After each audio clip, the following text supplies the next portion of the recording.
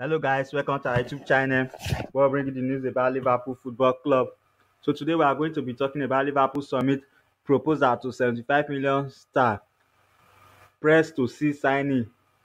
If reports in the media are anything to go by, then Liverpool have submitted a proposal to alexis and are confident they'll be able to get the signing done.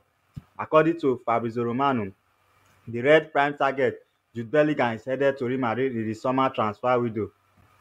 The Italian journal agreed that Liverpool have presented their project to the Brighton player and his representative and are pursuing to hire him savings.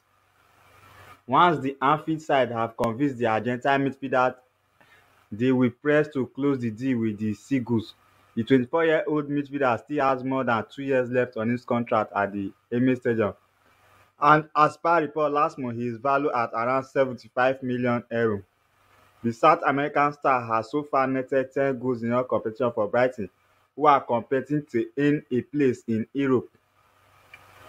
Liverpool are currently fifth in the table, and Roberto De Zerbi will move above us if they win the 3 games in hand.